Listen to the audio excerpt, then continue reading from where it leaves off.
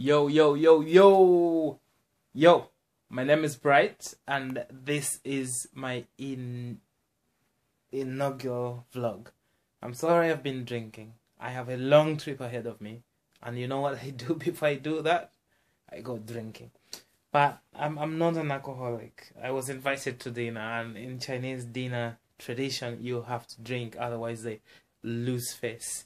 So I drank. I bought a bottle of wine alone. So I'm a little tipsy, but I'm good. I'm going to Harbin. I've been there before, but it was not that cold. I would like to go and see what extreme weather feels like. There's all this talk about, oh, minus 20 degrees, they issue blue warnings, yellow warnings, red warnings. Fuck that shit. I want to see it myself, you know. I was born in a place where it's very cold, in Livingstone, Rumpi, Malawi. It's on a plateau, and it gets really cold, but it doesn't go below zero, and I would like to see the real thing, you know. So Harbin is a really good opportunity. I could have gone even norther than Harbin, but unfortunately the planes are few, you know, and I don't think you can go there right now. So Harbin it is. It's accessible. It's very cheap. I'm going to take the slow train from Jinan, and this train ride is going to take, wait for it, 21 hours. That is like a whole day I'll be on the train. I might miss the train if I don't go any sooner. But then that's the thing. I would like to see what extreme weather feels like, and I will report back. I've watched a lot of YouTube videos where people are talking about what they wear, what you should wear, what you should do, how to fly your drone, and I'm charging my drones and my camera stuff. But you know what? I just cut out the bullshit. I would like to see what it feels like myself. So I will report back very soon. So this is a train ticket from Jinan to Harbin East, and this is going to take me 21 hours. And as you can see, I'm in the train station. There you go, autofocus. I'm waiting for my train, and my train should leave in the next 30 minutes. So everything is set. Here's my bag. I have a lot of stuff in there, and this is my camera bag. As you can see, I've got my NX camera, Samsung, some NX lens, and my GoPro, my charger, and some Gorilla Pad, and in there, and that's the remote for my drone, the Mavic Pro, which is inside. So everything should be fine.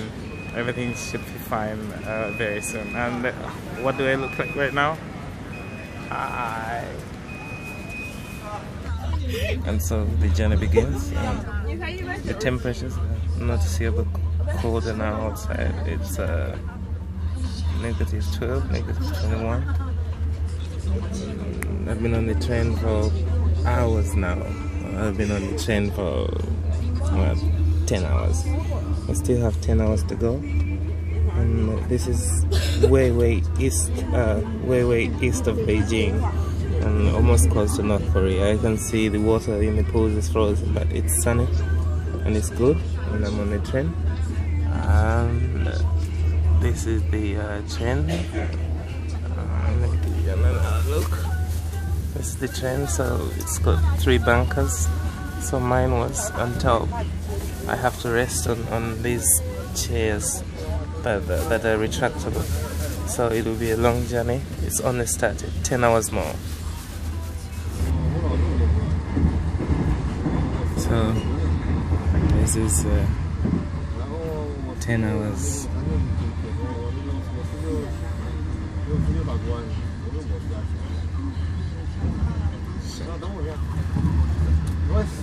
I'm still on the road. 10 hours left. This is in Liaoning, the neighboring province to Heilongjiang. I'm going to Heilongjiang, so this is midway through the point from my province, and it will be interesting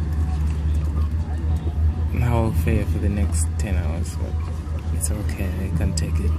It's not that bad, and the temperatures indoor are really controlled, so there's nothing to be scared about. So this is Shenyang, and I have got 3, 4, 5, 6, 6 hours more before I get to my destination, which is very far away from anywhere. But I've always wanted to see Shenyang. It looks like any other Chinese city I know. So, in Shenyang, the journey continues, and it's now 3 p.m. So, 9 o'clock, and 1 hour left before we hit Harbin. So the wait is still ongoing. Well, touchdown in Harbin, and I am in my hotel room, and watch this.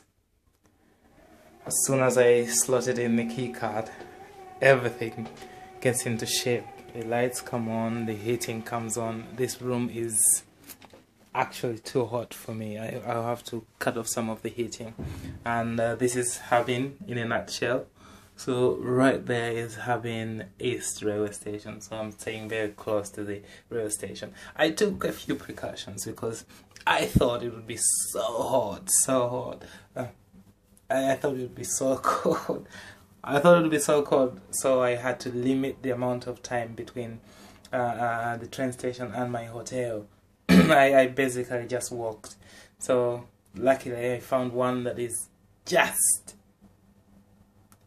150 meters. So this was a really good one.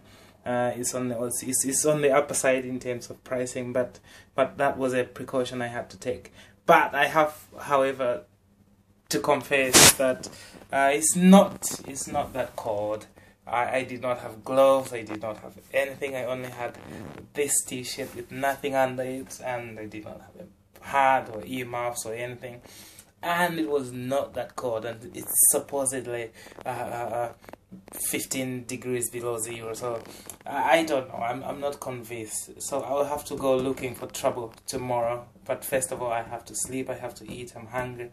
I have spent 21 hours on the train. I got on the train at 12 o'clock, and I went all the way, sleeping, waking up, watching, you know, some drama series, and I just got here at, what was that, 10:30. So that was a lot of time on a train. I'm glad I don't have claustrophobia, but here I am. I will rewind and relax and take it easy and see what Harbin has to offer in winter. I've been here in summer, it was okay, but you know, I'm disappointed because there's not much snow on the street. The city is not white enough, but we'll see what it has to offer. You know, I will go to check out the ice festival. I will go to the main street to see how many people are outdoors in the extreme weather.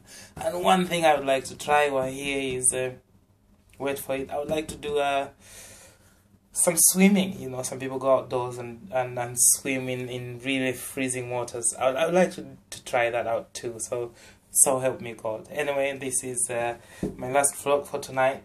Thank you.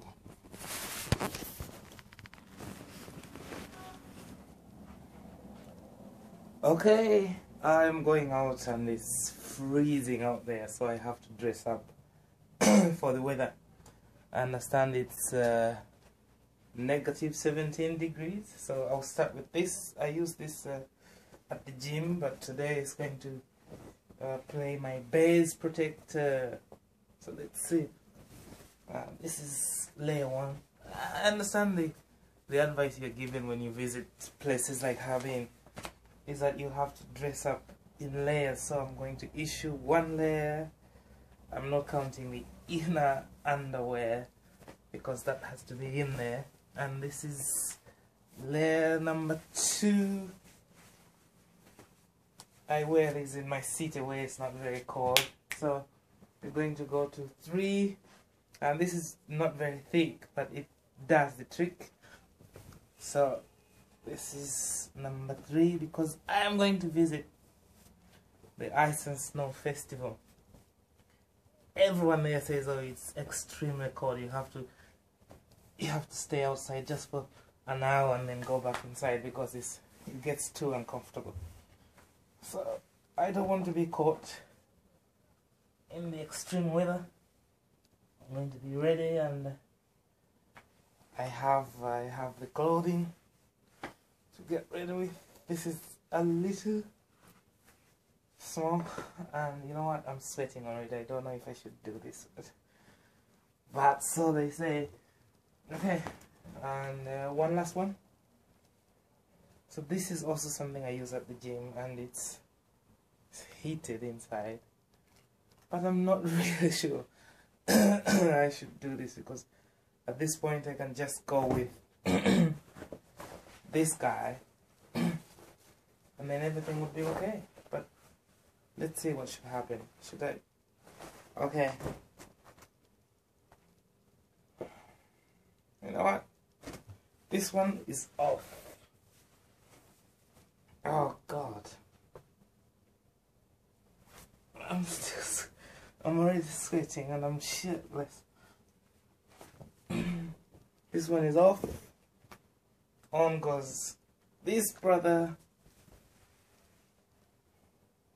who is a really warm addition, and he's lined with fleece, so it's a really good one. And then should I go on this one or this one? Okay, if I go with this one, I'm not going wrong at all. So also this one is for my gym excursions. Is also lined with fleece, but the good thing is that it's extra large, so whatever I put on, it will enter in here and still not look baggy. I could have gone this one with extra pockets, but I feel like this one has got an extra advantage that it's going to be warm. So here I go, and yes, the leg slides right into it without any problems. Good. That makes two, but I'm exposed at the knees. So what do? Well, I've got a solution, and these are my Heihe football socks.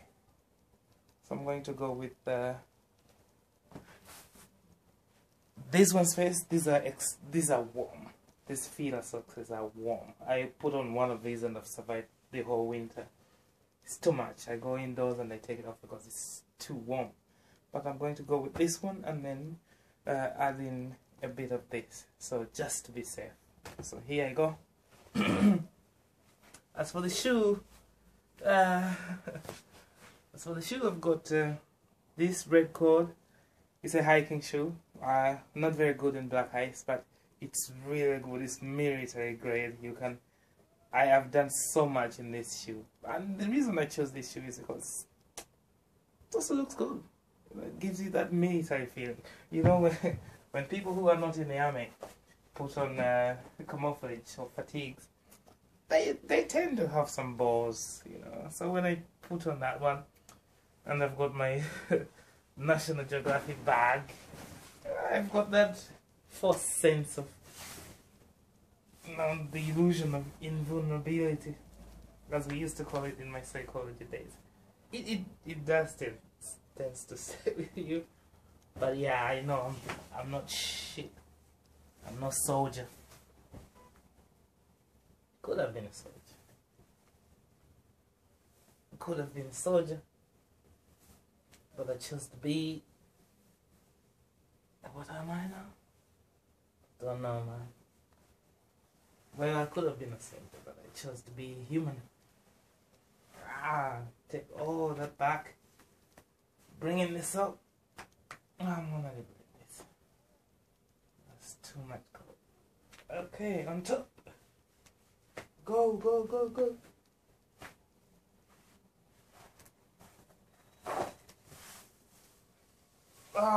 The blood circulation. I can feel it.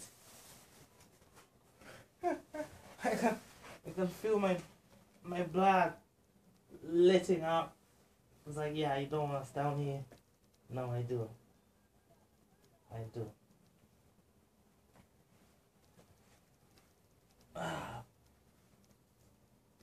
blame us. I do. Okay, everyone down.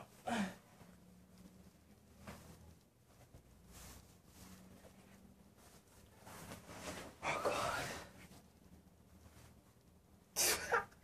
You know what I just wanted to do? I wanted to go all the way down to nothing. That would have been a spectacle, wouldn't it? But yeah.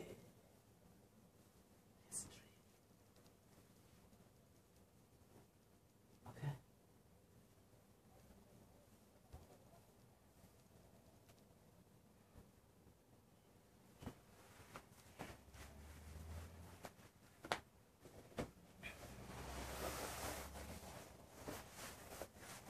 Yeah.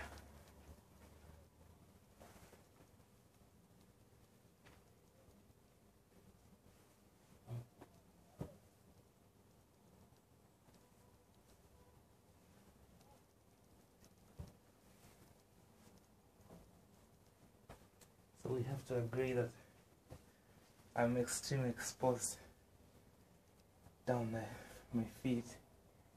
But I still will have faith. Okay. I have faith.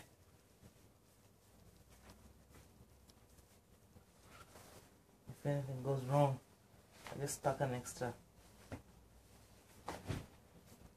pack of socks, you know. If anything goes wrong, it gets extremely cold, as they say. You can run into some toilet and add on a layer of socks. So I'll be on the move. I'll be constantly on the move, so I think this will suffice. No need to be dramatic or anything. But I also have a feeling that this city is not cold enough. So tomorrow I'm going north to the Russian border. Okay, so what do I put on here? Protect. Now, something that always does it for me is where's that baby? Something that always does it for me when I'm back in Jinan. These guys, they look small, but they are extremely important. You put them on, and then everything you put on after that is just extra. So I'll start with this as my base. It's not cotton. It's something like nylon. That's that. And here we go now.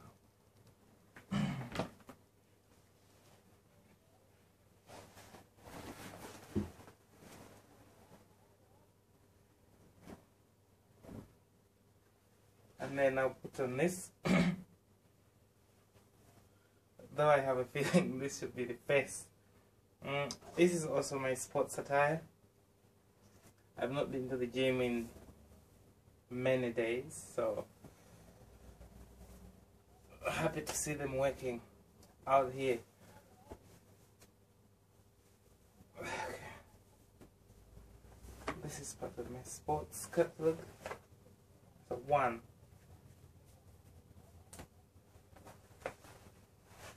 Why am I getting this one? Is because my jacket is not very tight at the waist, so I'm going to use this one to cut wind into my vitals. And then this guy.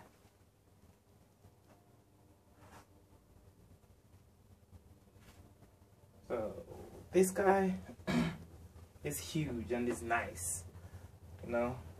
It's got that feel good factor. But it's just one more layer of cloth, warm layer. I believe that after this, I should be good to go. You know, I don't have to pretend like I'm an Eskimo. I'm really from Africa. I'm really from Africa. You know, and I'll be here for what? 2-3 days. So I don't have to do all the drama. But it doesn't hurt to get ready. Okay, with that said, I'll bring in this boy. When I do that and do that, oh God, I'm sweating. Good, so that's all. I'll put on these gloves for when I'm just moving about, and then I'll have gloves which can be used to touch screen. So this is how I look, almost like a ninja, right? And I forgot to mention, I have to wear the mask. This mask is the most important feature for me today, I think, because when I went outside, it was polluted as hell. I couldn't breathe, and I choked on my own air, and I was like, you know what, now. Luckily, I brought some masks over from Hainan, which is a really polluted city. So I'm ready, and I have on the gloves, but I've got some more gloves packed. There you go. I've got some more gloves packed, but these are good because they can maneuver the touch screen. So I'm going out, ready for today. I really look like someone that should be arrested for some crime that's going to be committed soon. But maybe there's going to be a crime because I'm going to fly a drone in this city. This is Harbin. Rules about drone flying. Everyone is covered in layers and layers. I was just thinking the other time, how do the hookers in Harbin do their trade? I mean, if you get a hooker, how would you fuck her? How many layers of clothing does a Harbin hooker have? Maybe I just need to get one hooker and just watch her strip, so that I can see how much clothing these people wear. Everyone is loaded with so much clothes you can barely see what they actually are. But with that said, I am mingling around Central Harbin. One common feature about Central Harbin is the ubiquity of Western brands. Now, don't get fooled. A lot of it is just advertising and no substance. But there is a lot of international posters. I wonder what it all means for people in Harbin. Is it really?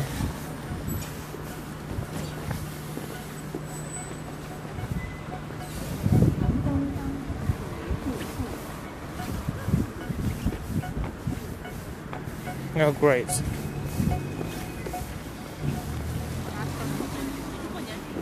And in a very bizarre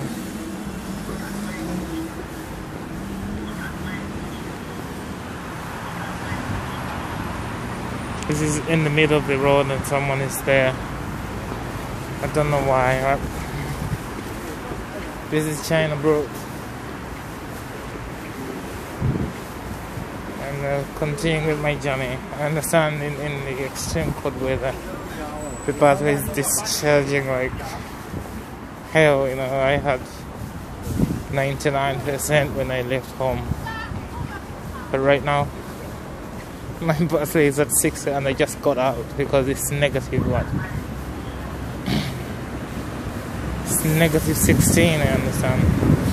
But I don't know why that is the case though, because it shouldn't be that hard on the batteries. But in terms of the cameras, I think they're holding on steady. Yes, I brought my GoPro, but we did not do a lot of work because I forgot the handle, so I can't use my GoPro, and here I am.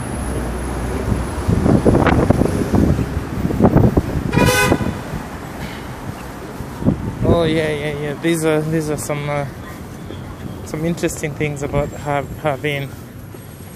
The building goes inside, and it's like this dugout where you have to go in there. I guess it's to keep them warm, but I wouldn't want to be in there when it floods. or something that extreme happens. But moving on. The reason I'm moving straight is because across from me I can see a dead end. There are no buildings. So I'm thinking maybe that's the river. So I will go straight all the way. I know where I got off and I know how to go back to my hotel. But what is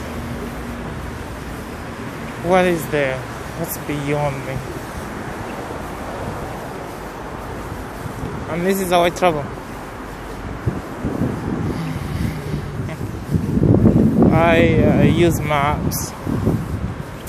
I hardly ever use maps. I just go into a city, get lost. But one thing I do is I map down the buildings in my head, so I don't forget what I've seen. And it is very important to me, because if anything goes haywire, I'm fucked. So I have to know what I saw and what I didn't see.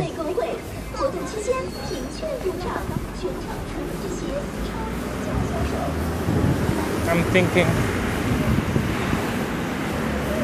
I've been here, but I don't know. So one feature of Harbin is this Russian style churches. Well, I've never been to Russia, but I know a Russian church when I see one. So maybe I should say Orthodox churches. But one thing you see a lot in Harbin is this Orthodox style churches. But don't get fooled. Okay, there's another one. So another one right here. This one is huge, almost like the cathedral I know from home. But don't get fooled. This is still an officially atheist country, and the government is really not in cahoots with the Christian denomination. So all these are just a clever play to get some tourists coming into this city. But really, you don't want to be a Christian in China or Muslim in China. The other time my camera died, but here I am again. This is the central street in Harbin. In summer this place is impossible, but now there are a few people. It's kind of nice. I'm just going to walk the length of it from here to the end. But my camera froze over, because you can see that advert right there is a snow sculpture. So from somewhere in December to March, this city is below zero. So it is freezing right now, and I'm just going to make my video short because it's going to freeze over again. So I'll catch you very soon.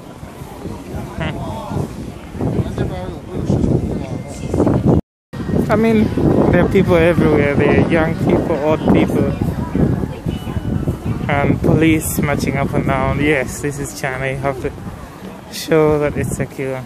It's generally peaceful. Or the worst could happen, but look at the numbers, man, and it goes on. It goes on for hours and hours. You can walk like this, and especially in summer when people are not in school, this place gets ridiculously crowded.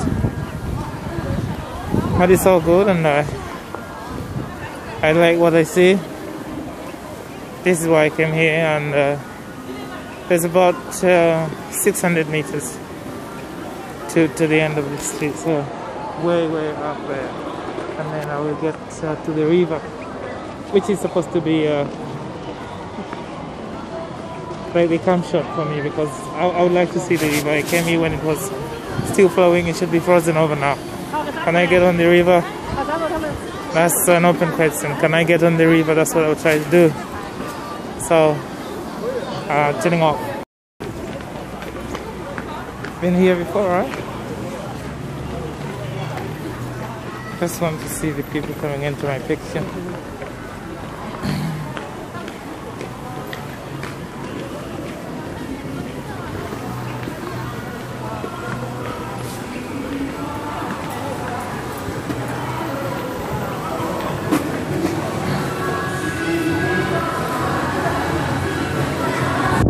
Alright, so I'm gonna do this really quickly. So you can see that layer of ice, it's going down about 2 meters. This is the big river that passes at the northern end of Harbin, I believe. So this is Harbin and this is the river, that's the bridge. Now it's frozen over. Now right there is the huge theme park. People can come, snow. I mean, people are parking SUVs, and that's right there is the ferry. It's frozen over, useless now. But it is amazing what has happened to this river. And I don't know where the fish are. And with hundreds and thousands of people on the river behind me, I wonder what would happen if all this ice were to give away in an instant. It would be a disaster. But I bet it's so strong, you know, going down about 1.5 meters. That should hold anything that's thrown in it. But it's really beautiful here, and it's very cold, so I have to end this video right now because my camera dies, so it takes a long time for me to reboot it. And when it dies because of cold weather, it loses the files, it doesn't save. So what I'm working on and what they're skidding on is the river. That's the main river in Harbin, but now it's frozen over and people have come to invade it. It's been turned into a theme park. It's like I think that's 2 centimeters. No, not 2 centimeters. I think that's 2 meters of ice down there. One begins to think, what would happen if all this gives? I don't want to be in that situation, but it's really fun to be here, and it's nice, and it's very cold as well. But I can prepare. So that's that. The last time I was here, there were just boats. Now the boats are there, frozen over in time.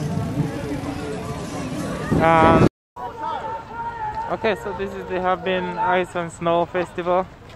It is humongous. These things are, I understand in there is skyscraper size. So I'm just going in to check out what the fuss is all about, but it really looks impressive. But side note, it's very cold and it's freezing. It's -14 and it's fast going towards -20. So I have to strap up and make sure I'm warm. My feet are really starting to lose touch with reality. But let's see what going. You can see people are going in. It starts in the evening. I think it's free today because it's Chinese New Year, but we'll see. And again, my electronics are dying because of the cold weather. You lose your battery 5 times faster in cold weather. I could see like my battery going from 60 to 60 to 59, 58. I was like, whoa, like a taximeter or something. But I hope everything is going to be fine, and let's see what I want. The ticket is stupidly expensive. This is 305, and people are queuing everywhere. And so this is the entrance.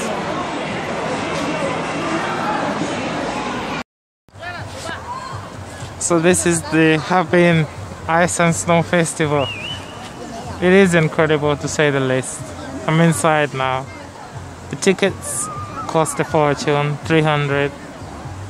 But when you get in there, you get to experience the real thing. So this is a huge slide. People go all the way to the top and then way down here. So it's really nice. And of course, being Asia, that baby-faced Buddha is over there, so you can provide your respects to the Buddha.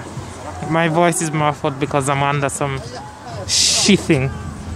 It's extremely cold. It's -16 now.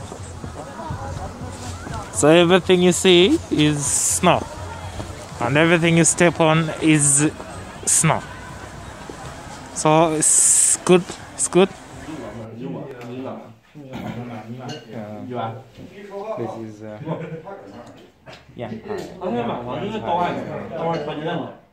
mutton. It's nice. And some rice. I'm a little disappointed because it's not very cold in Harbin. So tomorrow I've decided to go to the border with Russia, in a city called Heihe, to check out the place and see how cold it is. But in Harbin, not very cold, not very cold. So I didn't find Harbin to be cold enough, so I'm heading north to Heihe. I understand it's colder there and it borders Russia. So help me God. I'm now just exiting the subway. This is under Harbin. This is Harbin. This is Harbin railway station. This is Harbin railway station. So help me God. I hope I can catch my plane. It's leaving in just 2 hours.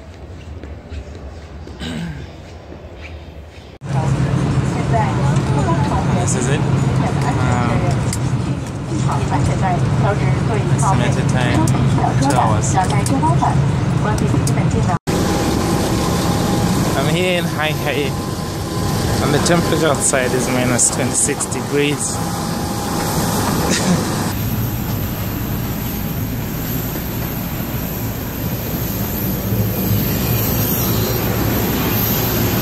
The sun is beautiful, and something I forgot to mention, it's bloody polluted here, so wear a good mask. Wear a good mask, because it's so polluted. I can hardly breathe. You'd think this was Russia everywhere you look. There's the Russian alphabet. Even the road signs here pay homage to the fact that they're near Russia. This sleepy town. Hi. Hello. So you would ask me, right, what's your biggest fear? My biggest fear is waking up one day and finding out I'm dead. It's why each day I go out there and live my life to the fullest.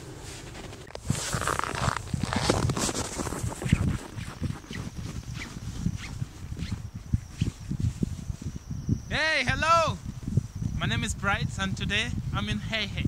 Heihe is the last city between China and Russia. That is a city called Blago. It's a long name, but you can just say Blago.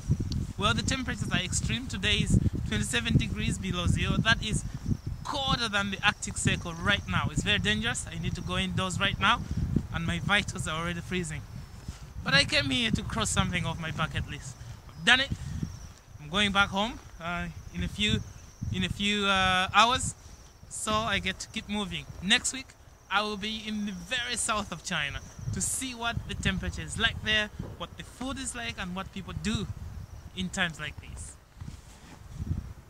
Side note, if you wanted to run away from China, I think this is the best way, and this is the best month, because with the river frozen, you could simply just jump over and run to Russia. It's not really hard to do, really. Let me show you. So this is the wire that they've set up, but if you just go over there, jump over that ramp, you'd go across to Blago. But the problem is that Russia is becoming poorer these days, and the Chinese are getting richer. I bet all the construction that is happening there is using materials from this side.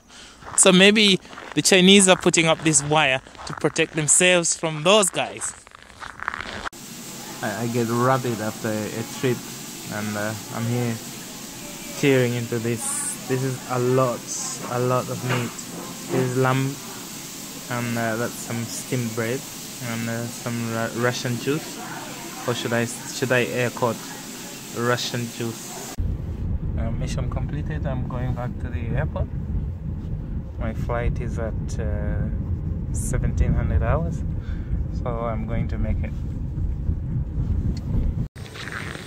So here's what happened. The flight is supposed to take off in the next 5 minutes, but we are a bit late. I hope we'll make it. This is a very small airport. It's a very small plane, only one plane. and we should be in Harbin in just 1 hour 20 minutes. I hope this is gonna work out. When I get to Harbin, I'll decide where to go. But for now, to Harbin. It's very cold. It's 6 o'clock in the morning. I'm at Harbin Airport, going back to Hainan. It's going to be a short journey, but the end of one journey that I'm going to remember for a very long time. I don't think I'll be coming back to northern China. I've seen it all. I've done it all. I came, I saw, I conquered. So I checked in. I'm walking towards my plane now. There was a bit of drama. The lady did not want my power bank through the security, even though I've flown with it on 2 other flights. She was just being lazy, so I told her why. And then manager came over. They made me sign some document, and I went through with it. I think I should be more cautious when flying with gadgets. You know, they're edgy when they see a drone, when they see cameras and stuff like that. So what's the takeaway from my trip to the northern part of China? I would say Harbin was a disappointment.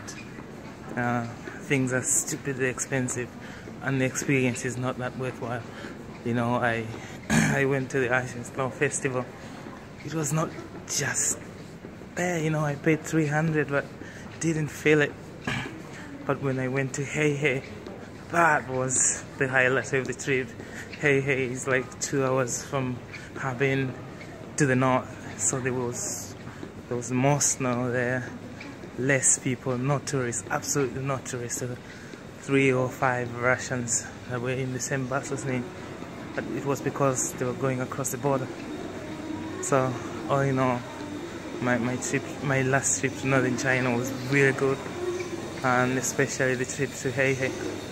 That was the highlight. So next week I'm going to Hainan. In Hainan I'm going to also focus on the weather. Is it hot? Is it cold? And then we'll see from there. So I'm back in the crowded area. I'm not very good with talking when people are around, but that's if I were to weigh my trip, I would say it was satisfactory, costly in a way, but it did the trick. So I would take a 2-hour plane back to Hainan and back to reality. And next week I will see you from Hainan. Something else I should add is that the whole idea that you should wear a lot when you come to Harbin is bullshit, and that's my verdict. What you need to do is something to protect your extremes, your fingers and your toes. That's what you're going to be dealing with. The rest of the body, you can go with 1 coat, you know, 2 layers, 3 layers, you'll be fine. You don't have to overdo it. It is the experience inside the city that matters. So for example, yesterday when I came in Harbin, my flight is at 7 this morning. Now the city is 37 k's that way, so you have to take a taxi, and to come back here at 7 would be a bit of pressure, you know. So what you should do, and this is on your own risk. You know, around the airports there are ladies who have hotels around the airport. I've done this in Shanghai too. Yes, it seems risky, but the hotels are good grade and they're cheap, and they bring you back to the airport in the morning. Today, so yesterday when I arrived, I checked in with one of the ladies that came up to me. We went nearby the airport, about 5 k's. And this morning, someone entered my room to wake me up at 5. They said, "Get ready," and then they brought me back to the airport. When I came to Shanghai, it was the same thing. Just hooked up with one of the ladies that loiter in the airport. No, it's not that. It's a proper hotel. It's a proper hotel. So I went to that hotel and I spent the night. It was cheap, about 200 for Shanghai. That's a deal. And yesterday I paid like 200 too, But if I went back to the city, I would have paid that is 70 for a taxi, 70 for a taxi. Coming back, that's about 140, and that's the closest you can go into the city. And then you have to spend the hotel there. So you have to be smart when you want to travel on a budget to northern China. When you come here, don't be worried about too much things. Just be worried about the experience, really. So the things that the brochures say, don't cut it for me. So for example, the highlight of Harbin in the winter is the Ice and Snow Festival, which is silly, really, you know, because Harbin has very little snow, and you can check out the ice near the CBD, Zhongyang Street, and then you can go to other cities. I would recommend Mohe or Manjoli in Mongolia, or what's that now, Heihe, where I've been. So that's that. This is my recap. I think my plane is boarding. I don't want to be stuck here. So thank you very much, and see you in Hainan.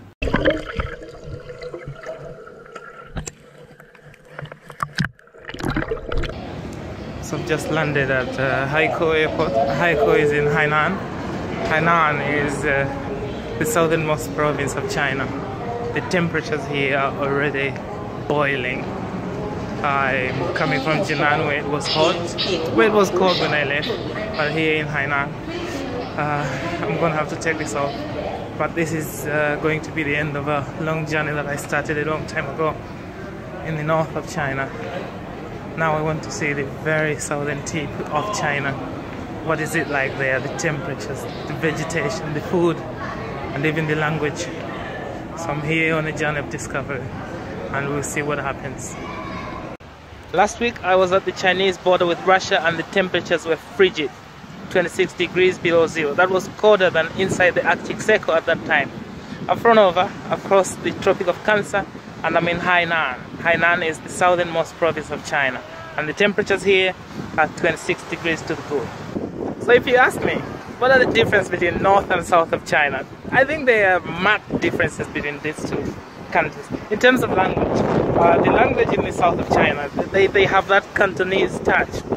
It was very funny because in the bus when they made an announcement, the people that I came over with from North China were like, it was like, what did he just say?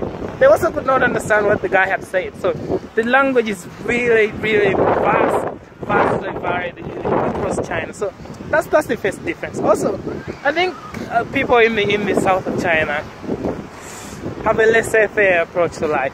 I've not seen a lot of patriotism in South China as I've seen in northern China. I've come to Sanya. Here is the most beautiful city in China, and I want to see by myself. It's very hot. It's about 29 degrees Celsius. So what is it that makes Sanya such a big holiday destination for Chinese people? Many people come from all over China to Sanya to check it out. And I've come here for myself. I'm on a tight budget, but it doesn't matter, does it?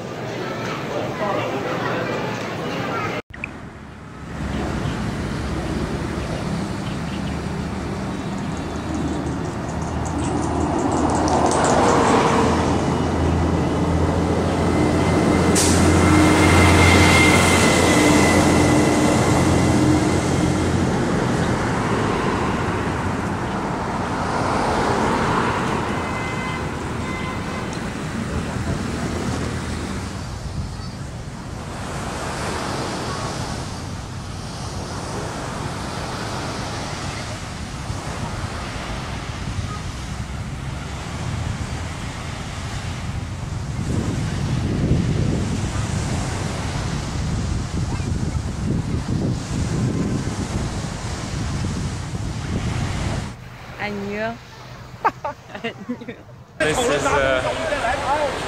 Donghai Bay not Donghai Bay, Donghai Bay in Sanya. I came here to swim, but I can't because no one is swimming that far. But This place epitomizes real beauty, because there are all these nice hotels on the beachfront, and then people just going about their businesses. So it is nice, but I think it's too touristy, you know. I've seen a lot of people who are supposed to be tourists, so it's too touristy for me. It explains why you can't go that far, because, you know, the authorities are concerned. But other than that, it's a nice place, I think, in terms of China. This is a wonderful beach. It's not very crowded like the beaches in Qingdao and all those places. They can get really crowded. This is really moderate for a Chinese beach, and it's clean. And also the thing is, with this new generation of Chinese boys that are coming up, there's not a lot of spitting about the place, so it's really nice. It's really nice. It's nothing. And I was talking to my mate just now, saying, you know what? If you can come to Sanya, you don't need to go to Vietnam and all those Southeast Asian countries, because Sanya has it all. But of course, that guy who has been to many places in the said region said, no, in Southeast Asia they have cheaper food and the food is nicer. That was really interesting for me, but definitely something I will have to keep in mind when I travel. I think about food a lot. So if Southeast Asia has cheaper and better and safer food, then why not? Why not?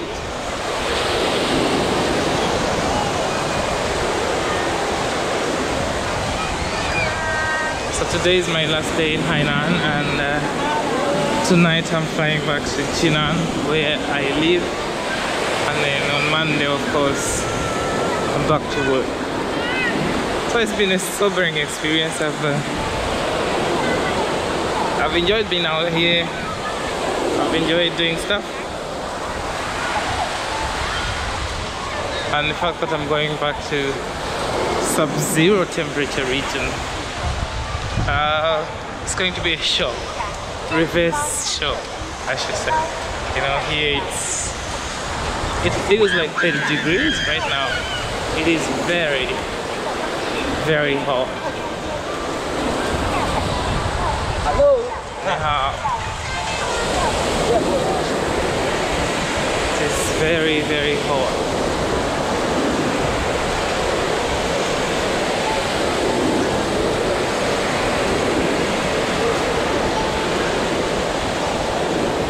And yes, there are a lot of Russians on the beach.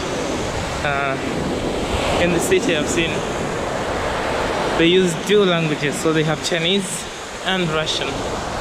This is very strange because Russia is very far away. Maybe it was because they recently had summits where Mr. Putin came over here, but I don't understand why they went for Russian. Well, I didn't, now I do, because a lot of the clientele here, when I was swimming, most of the guys that came up to me were Russians. So I get it. And this should appeal to a lot of Russians as well, because you know it's summer here when it's winter there, so why not? Why not?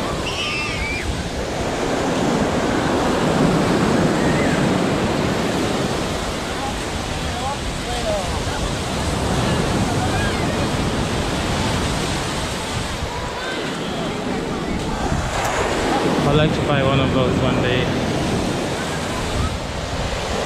I feel like a man is never truly a man until he owns a jet ski. They can be pretty expensive. They're as expensive as a small car. But that's okay, I guess. They want it.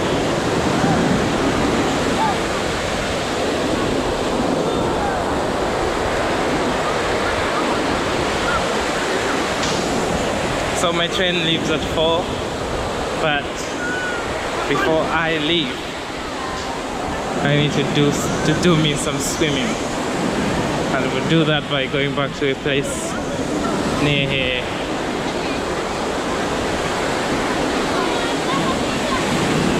Where I can strip and dip.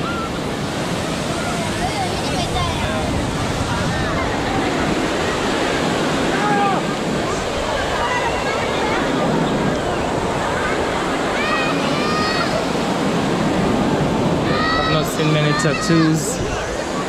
I understand in some places in Japan they don't let people with tattoos strip or enter. The proliferation of tattoos in China has ballooned lately, but out here there are not many people with tattoos, which is a bit strange.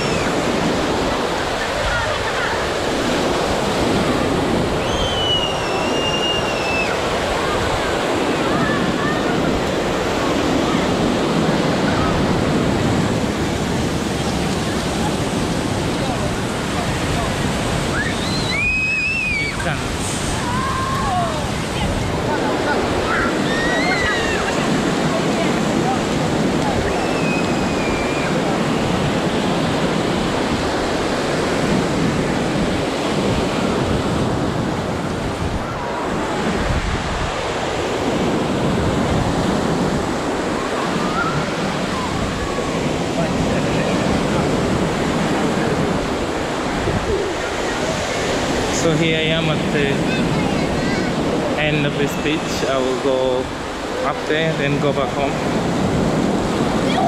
A little disappointed because the barriers that they've set, it's about, you can only go 50 meters. 50 meters is not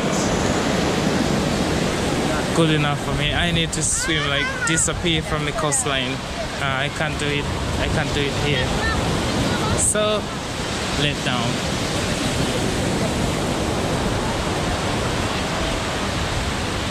But in this heat, I could use any type of water that's thrown at me, I guess. I just need to swim.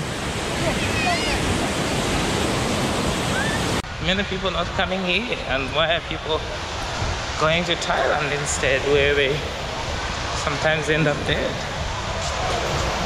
So maybe it's the drugs and the prostitutes that you can find in those other places. Yeah, here if you want to find a prostitute, you have to dig deeper.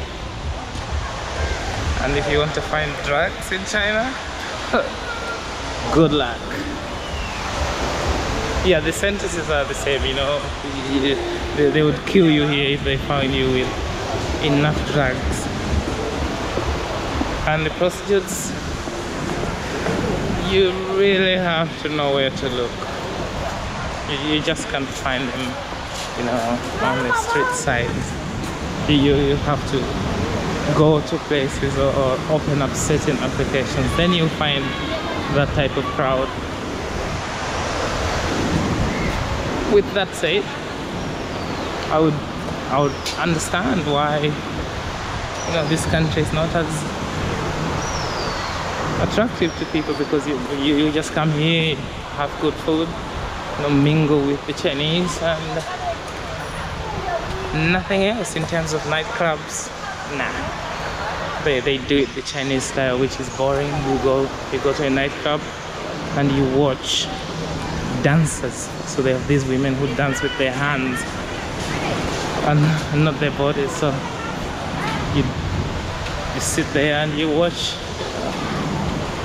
them dance, and they expect you to buy where you sit. You know, you have to pay for the seat The drinks are stupidly expensive, you know, and they're targeted at Chinese people who are very rich. So if you just want to have fun for the night, you know, dance, now this is not your place. So I guess that's part of the, you know, the thing that's wrong with Chinese tourism. You just can't have the fun that tourists expect to have. But if you just want to come and see,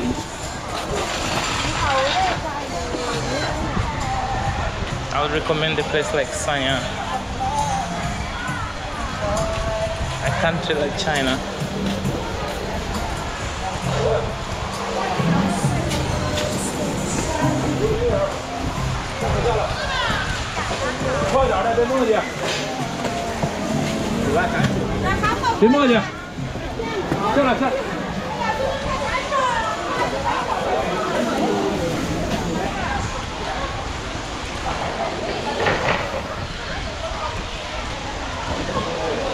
When I go back into the city, I will look for a nice meal and a hamai, like a hungry hyena, because I'm famished at the moment.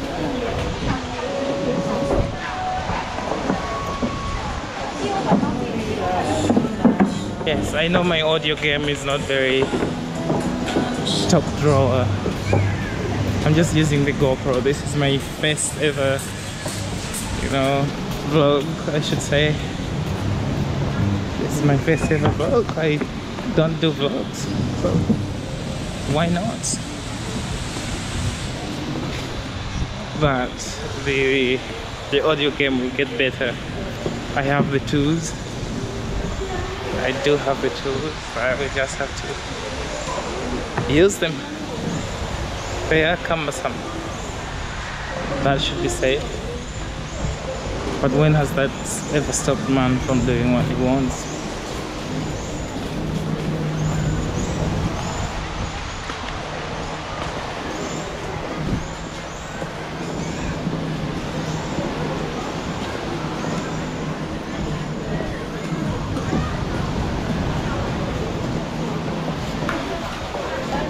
This restaurant is called the Medusa. Interesting name. Very interesting name.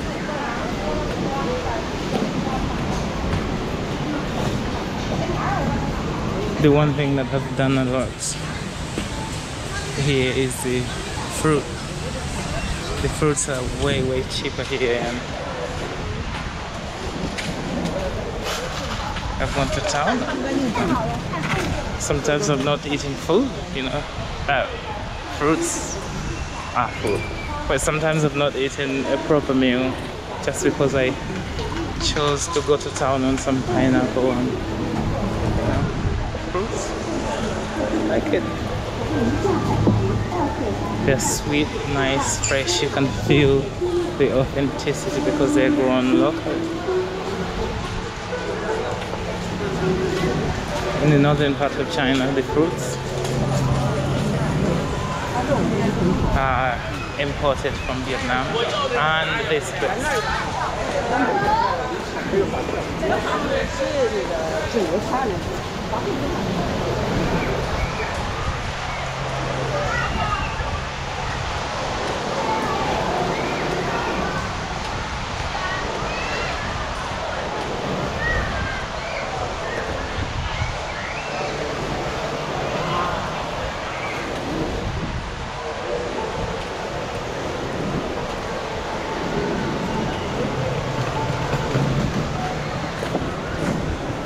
So this is the theme. We have Chinese, Wei Shengjian, toilet, English. I think that is toilet too, in Russian, and then Korean, and then Japanese. But that's not very common. It's mostly just Russian and Chinese. In some cities it's just Korean and Chinese. So very interesting how they choose which languages to be the postal language, but I understand it depends on the numbers There are some cities that are very famous with Koreans. Some cities that are very famous with Japanese. So I guess the city councils dance to those tunes. If I were to say how many in Sonia, I think Russia wins. I could be wrong because Japanese and the Koreans and Chinese mingle. You know, you wouldn't tell the difference right away. But the people that stand out here are Russian looking. Yes, I met someone from Kazakhstan, I met someone from Armenia. But it feels like the whole Eastern Europe is attracted to this city. In the hotels where I stay, they have in the hotels where I stay, they have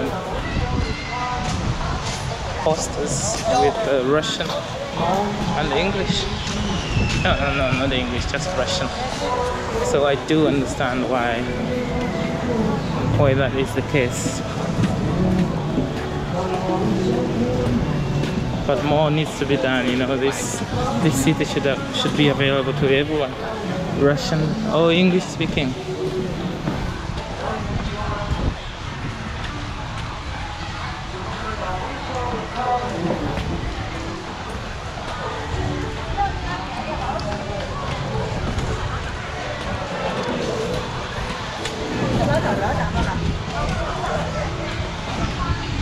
And yes, and there's that thing where most foreigners here wear bikinis, and the locals, someone told me that there's some sort of aversion towards bikinis. So you see a lot of foreigners wearing bikinis, but not Chinese people. Chinese people will go for more traditional type of swimwear. You will not see us. But yeah, the foreigners here are like, yeah, fuck it. They have all manner of bikinis. And it's a shock to the locals who have to. I've seen a lot of Chinese people taking pictures of the foreigners because they, you know, it's a shock to them. Or is it?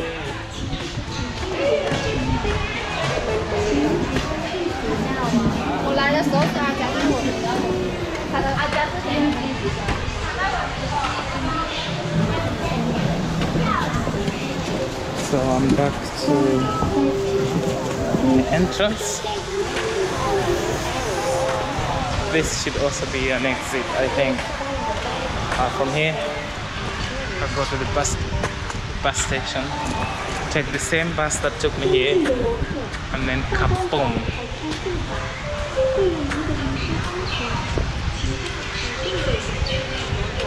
Go back to where I can eat and swim. I think I know where I will eat. There's a Muslim restaurant near here. So Muslim restaurants are very popular in China, especially with Africans, because the cuisine is closer to home. Now you can go to a Muslim restaurant and order any type of food and you wouldn't go wrong. It's not that I don't like Chinese food, but for a Muslim restaurant, they try to make the portions for one person. You know. In some Chinese restaurants, you order fish and they give you fish enough for 20 people, you know. So they target large numbers.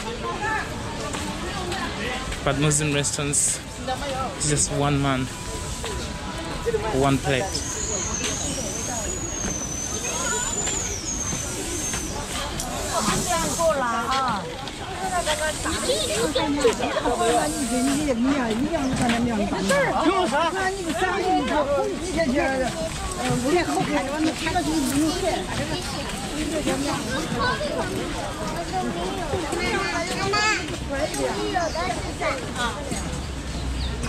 最好你买好这个豆腐，其实我们到这个侧边这就是，你站哪个上面得了，就是这个啥非常好嘛。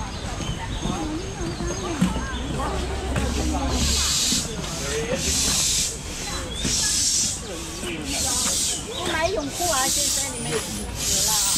都游完了，你看没有？还打？再打2个，3个，1个，2个，3个。今年我们回家带了一个超级车。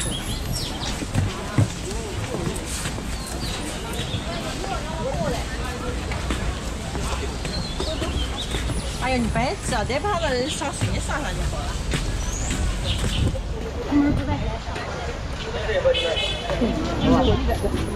这是给打母子的。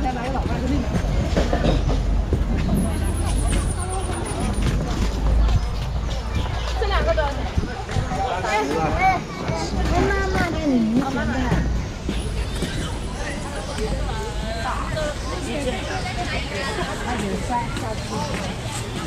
几点？好吃吗？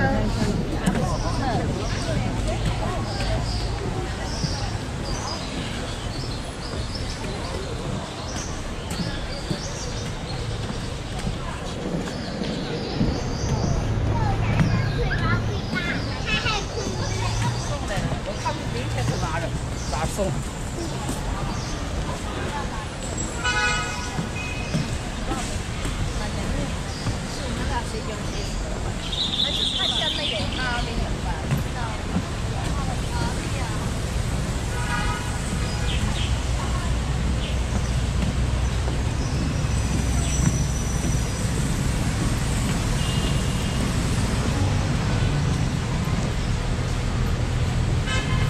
And back to the main street.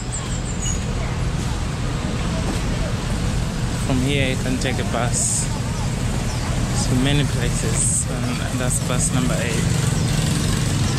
But first, I said I needed to eat.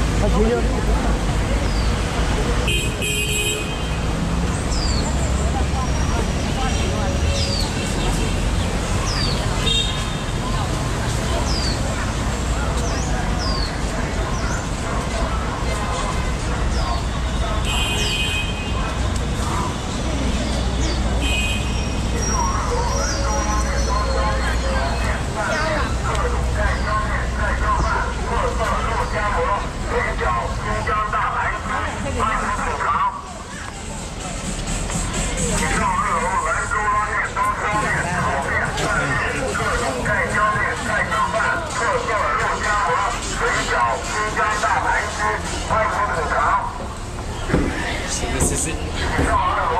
This is the Island of Hainan, the restaurant I was talking about.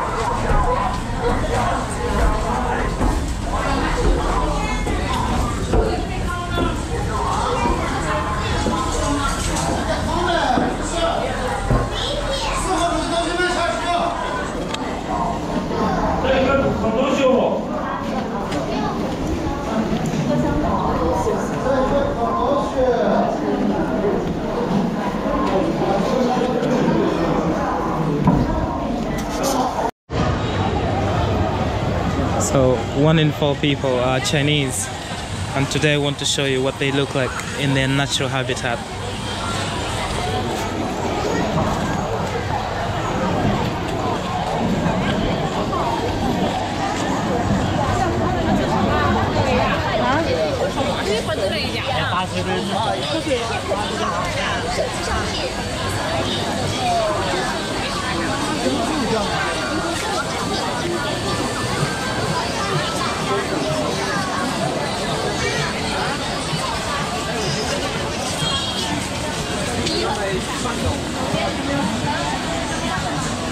So this is Sanya Sanya is in Hainan,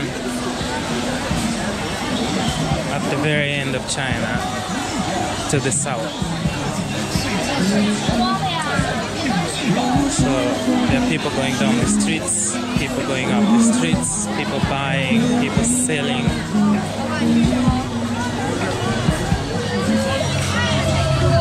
As the Chinese say, Renshan.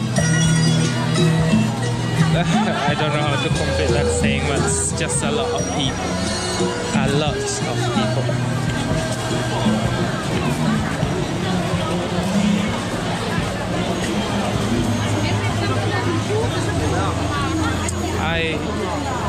I do like a crowd like this because where I grew up,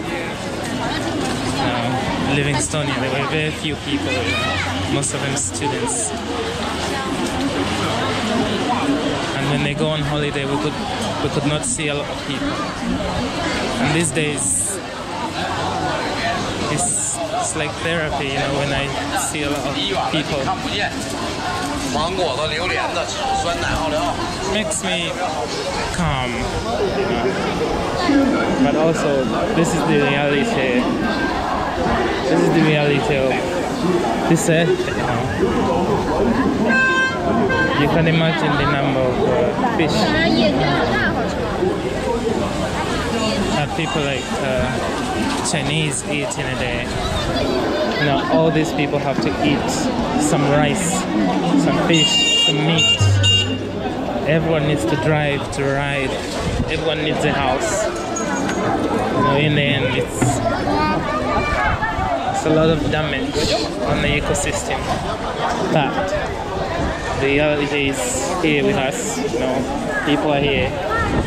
There's nothing we can do about it apart from managing.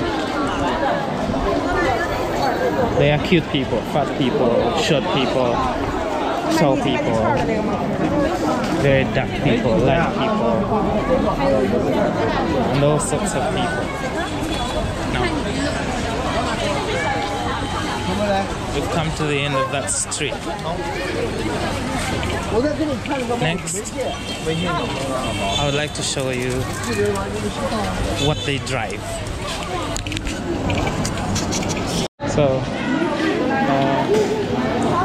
this is the typical streets, you envision in China. Neon lights and, gives you that real Chinese feeling. So, this street is restaurants. But one thing that caught my attention in this street is the number of bikes. There are thousands and thousands of bikes. I understand they are e-bikes, so none of them runs on petrol.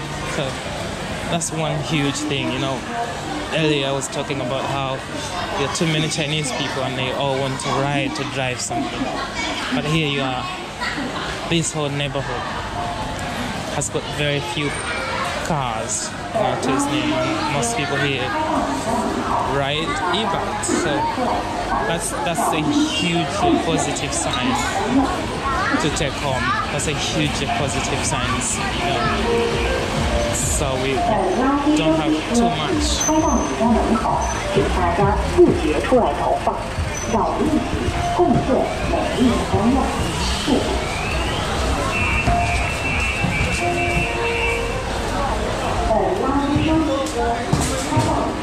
But still, it is a huge footprint. It's a huge footprint on Mother Earth. These could be e-bikes, but they're still metals.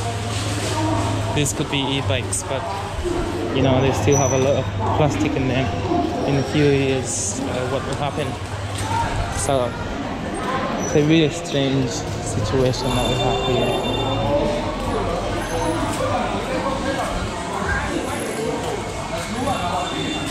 But I do like a Chinese street like this. So it's a strange city to me. I've never been here before, and I just like getting lost, taking a turn, moving. Just getting to see Chinese people at their natural best, because many people who come to China, or people who study China, sometimes get a polished view of what China is. You go to Beijing, you come to Sanya and you go to the beachfront. When I was at the beach today, everyone that I met was not from China, was not from Hainan. Everyone was from another city, Xi'an, Jinan. And these are people with money coming here to do the holiday thing. The real natives do not have that luxury, and you have to come to places like this to see Chinese people in their natural habitat. So that's that. And I've exited that street. I'm back into the wider streets. I can see some cars, so I will stop there. And here, there's one more.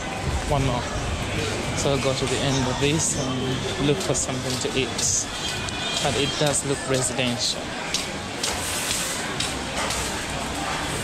And the fact that it's so narrow up ahead, you can literally, it's so narrow, it's scary. But it does look good. And to the left, to the right, people are eating, people are playing pool. I've seen in one building some ladies dressed like they want to sell something that's on their body. And this is a huge city, and China is a huge country. I've always been baffled at how the police keep the peace here, and I've noticed it's pretty easy. Chinese police focus on being seen, so they do a show of force. So like 10 policemen move down the streets.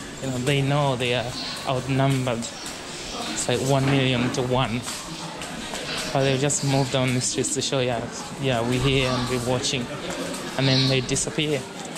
So each Chinese person is individually feeling responsible or being watched. But if they wanted, they could do lots of illegal stuff in this country and in a city like this. Imagine if this was back home in Malawi or somewhere in South Africa. The crime that would spawn in this. And if I flew a drone from here, these streets go on and on and on. If I flew a drone from here, you would appreciate the number. Hello. Ni hao. You'd appreciate the number of these neighborhoods and the amount of people that should be in there. So I'm pretty sure that by now, in just one street, I have seen more bikes than there are, say, in the whole city of Blantyre. That's easily true. But this is just one street and a small neighborhood at that much. So the way they organize their society is incredible. I like it. I like it. So I'm coming to an opening that should take me to a more polished side of this city. And I'll have, I'm always cautious that, anyway, let me stop here. I like this.